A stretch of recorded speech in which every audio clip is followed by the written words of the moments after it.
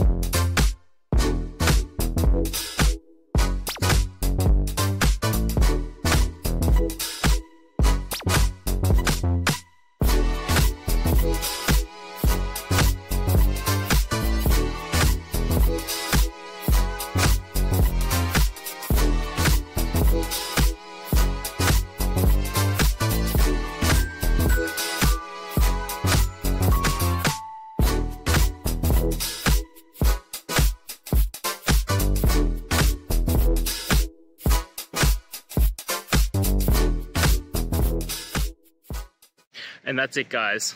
We've gone through. I hope you found your resolution and found the answer you're looking for. If it helped, please hit subscribe. I really appreciate it.